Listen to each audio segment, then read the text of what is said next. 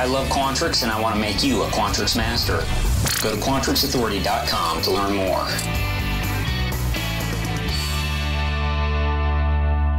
Hey, welcome back to another Netcast. I'm Rich Lopez, Quantrix Authority. I sincerely appreciate you joining me today for episode number 305, where I'm going to show you how to return the year-month index and exclude the summary items in that index that will be returned.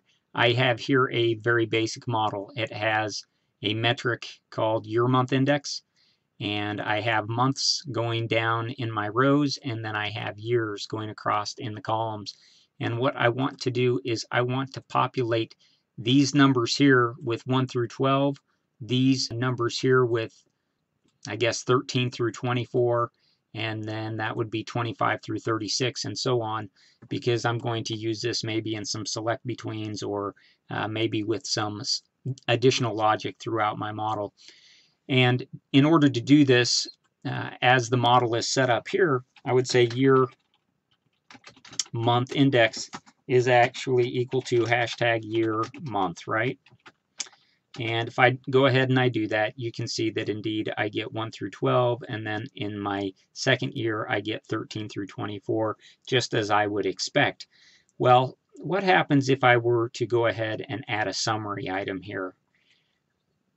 Then I don't really care about the summary formula per se.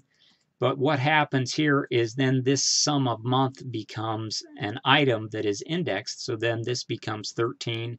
This one then becomes 14. And that would be incorrect because these are not necessarily valid months in this analysis that I want to conduct. So how can I get this to read really nothing? But more importantly, how can I get this to read 13? And then this month here, month 12, to read 24, and for the subsequent months here in between to be really the correct month, ignoring the summary item. How I do that is I simply go out and I say year month index is equal to my year and my month, but then I want to subtract from that year month index number of years that I'm on. And if I hit hashtag year, okay, what that brings back is that brings back 1 here. If I'm in year 2, it'll bring back 2, 3, 4, and 5, of course, if I'm on the 5th year. And then what I need to do is I need to then just decrement from that one value.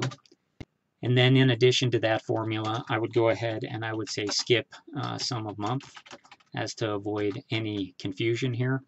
And you can see that I have 1 through 12 indexed beautifully here, and then I have 13 through 24 indexed just the way I would expect them to be indexed if I did not have an additional summary item. So that is how I would do that to get the correct index for my year month. I have a summary item. If you have any questions about Quantrix, I really do hope that you'll reach out to me at quantrixauthority@gmail.com. I check my email throughout the day, and I think, man, when is somebody going to ask me a Quantrix question and make my day so that I can help them and improve their lives? So please make my day and help me improve your life by asking me a Quantrix question so that I may answer it for you. And I hope that you will join me again for another episode of Quantrix Authority with Rich Lopez. Today's podcast is brought to you by quantrixauthority.com. I love Quantrix and I want to make you a Quantrix master.